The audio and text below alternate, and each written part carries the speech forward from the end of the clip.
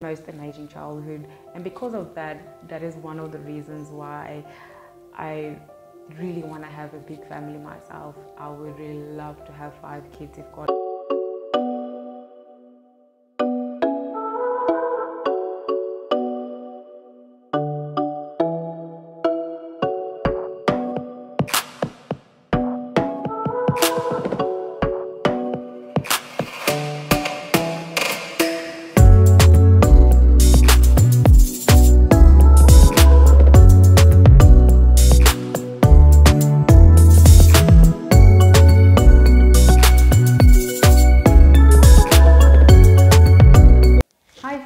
Welcome back to my YouTube channel.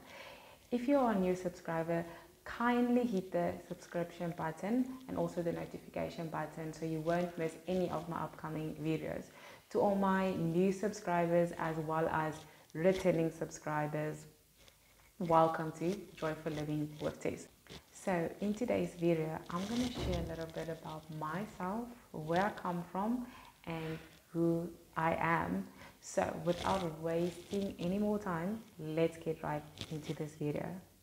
My parents, Lorette and Tessa Erasmus, they raised 27 children. Yes, family, you heard right, 27 children. But I had the most amazing childhood. We had a swimming pool and so it wasn't big enough for all 27 of us to swim at the same time. So then the boys had to swim first and then the girls had to swim. And although we had a swimming pool, I don't know how to swim. My brothers tried to teach me how to swim. I just couldn't snap it. What I can do is I can put it on my back and that's it.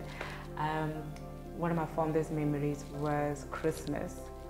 Christmas in our house was just amazing. 27 kids, all the presents that you get. So yes, our Christmas tree, it looked like Santa's chimney. It was packed with gifts, like you can see on the picture.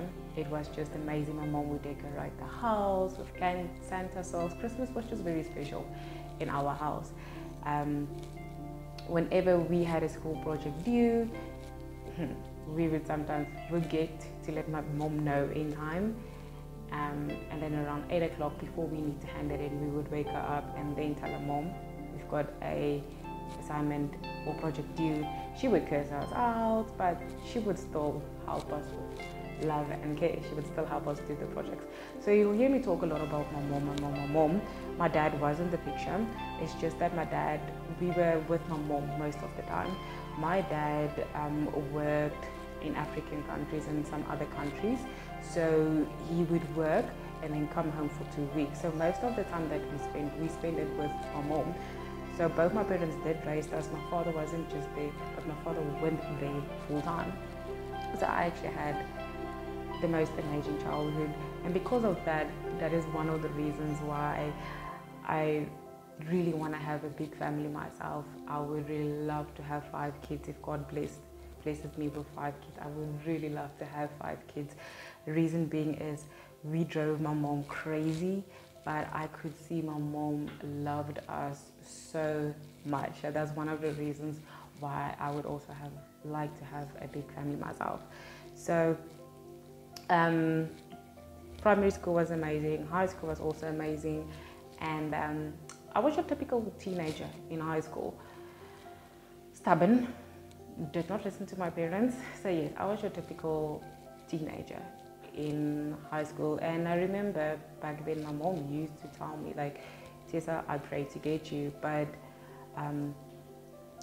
as ignorant as I was, I would think to myself, and I remember I actually said it once to her that, yeah, you just went to an orphanage and you saw me and you picked me up and you adopted me, as easy as that. And I remember she would just look at me and say, Tessa, I really pray to get you. So on the 30th of November 2016, my mom passed on of a sudden heart attack. It was very sudden. She was in hospital for a day and a bit, and she went into a coma, and then in a coma she had a heart attack. I remember when my sister phoned me, I immediately went to our home in Modasi, and as I was sitting there mourning with the family, something told me, Tessa, go look in your mom's Bible. Because I used to write my mom a lot of letters, and I remember this particular letter that I wrote my mom where I told her that when she dies, I'm going to make her up like a princess, so that when she goes to heaven, she looks like a princess for God.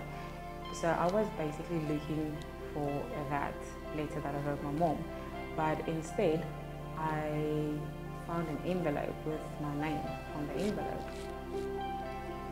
When I opened up the envelope, I saw a newspaper article. Still looked as if it was from the previous day newspaper, but it was in 1993.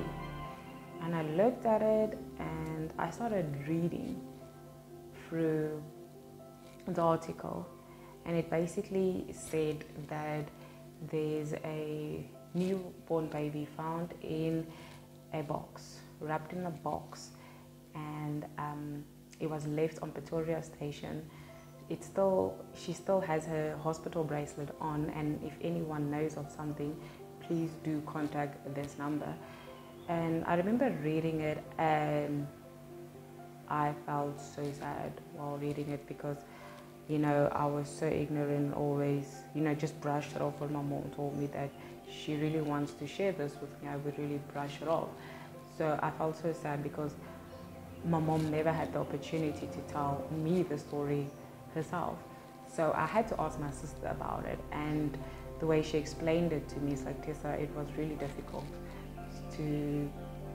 for my mom to adopt me, because it was 1993, and it wasn't easy for a white person to adopt a black baby. But my mom had help from a social worker called Tessa van Dijk, who assisted my mom to adopt me, because not only my mom wanted to adopt me, there was a lot of other people that also read the same newspaper article and also wanted to adopt me. So my mom really prayed a lot to get me. And yes, she adopted me. And I remember after reading that newspaper article, I was very emotional for about a week, because I just couldn't believe that she couldn't, tell the story from her point of view. And now I had to ask other people that was with my mom at the time, but it would have been more, special if she could have shared the story with me. So after my mom passed on, I think it was about 2 months later, I started looking for my biological mom. So on the bracelet it says, so on the newspaper article, it says that the bracelet wasn't clear. So what I did is I started phoning private detectives to help me search. I started phoning hospitals, if they still have files from all the moms that gave birth, so that you can run it through a database in Home Affairs to see of all the moms that gave birth and who did not register their baby. Maybe they could be a lead, but it was a dead end, because hospitals did not have any records of those files anymore. Private detectives told me that it's a dead end. And I kept on asking myself, what am I going to do now? I really want to, hear her side of the story.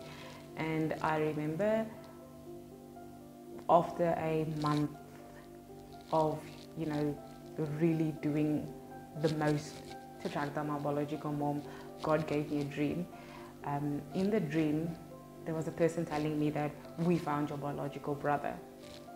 And I was so excited that I ran to see who it was. And when I got to the person, it was one of my brothers that I grew up with. And that was the person. I remember giving him like a very tight hug. And when I woke up, it was like I had this peace over me, because at that moment I realized that I was exactly where God wanted me to be at the moment, and that I should stop, looking into my past, looking for a woman that never wanted me.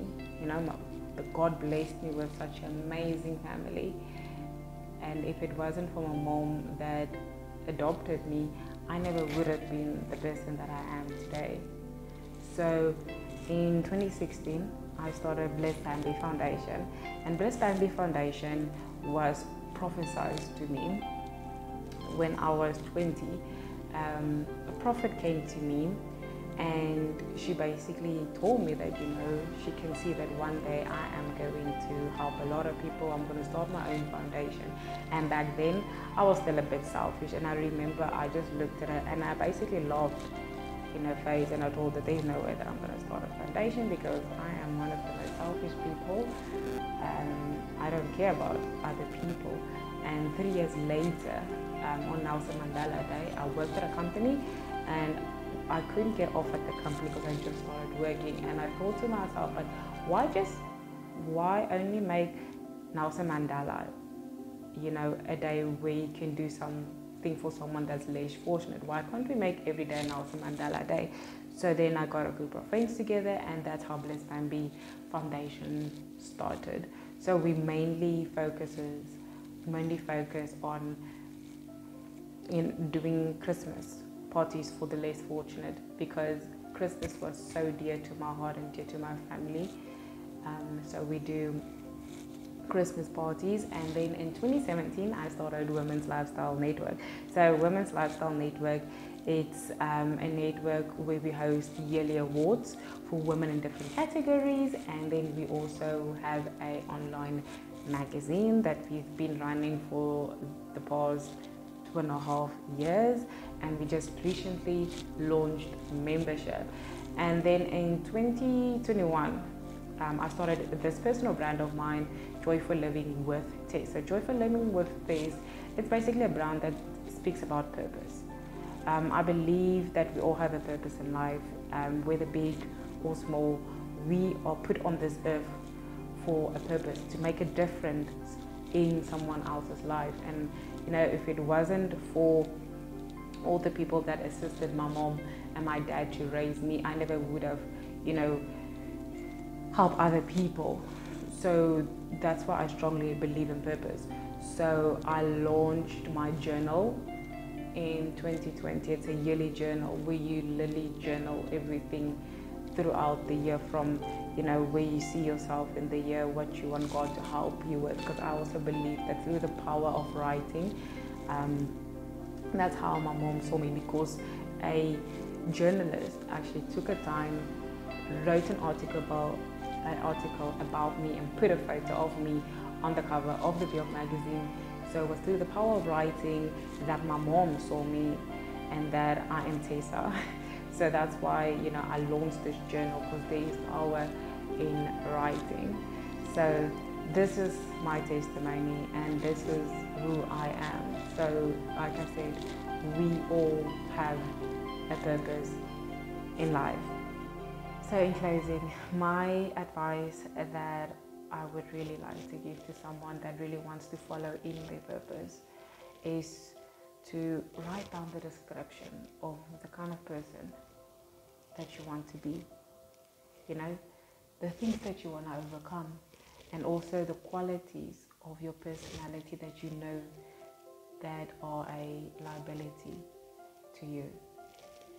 Write down the people that who you need to have in your life, as well as who that is not good for you, the type of environment that you want to be in, and type of environments that that is not healthy for you. It will not be an easy journey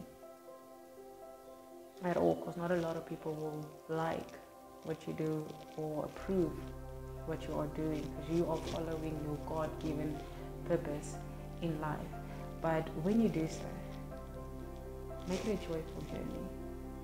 Thank you so much for watching my video, and please do remember to comment, like, and also subscribe.